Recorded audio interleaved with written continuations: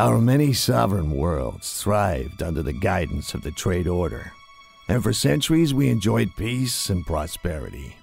The ways of war had been long forgotten. Then the aliens came.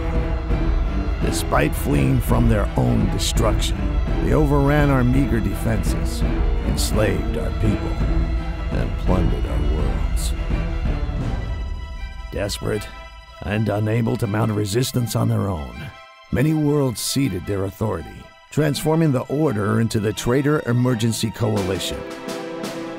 United under a single banner, we finally stood a fighting chance, and our vast commercial fleet was slowly retooled into a shield against the alien advance. It seemed our fortunes were turning as we mounted a counter-offensive. Such hope was short-lived. The long-banished deviants, now calling themselves the Advent, returned more powerful and twisted than we could have imagined.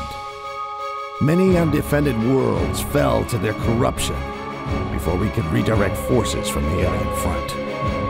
Caught between the Advent's revenge and the alien onslaught, we were forced to dig in.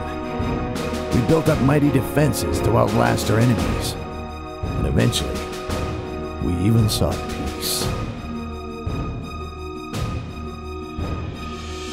Now, after 30 years of constant warfare, our alliances are breaking down.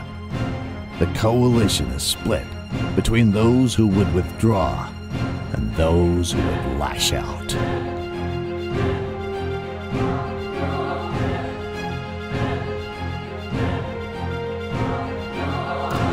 Rebellion has even started to fracture the unity of the Advent.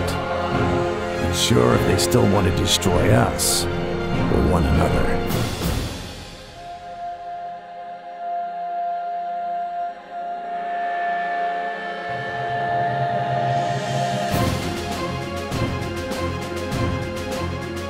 Meanwhile, the alien assault has become increasingly desperate.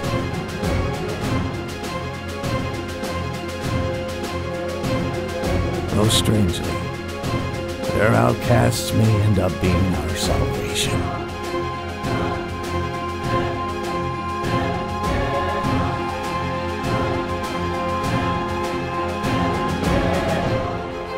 Especially if the warning is true.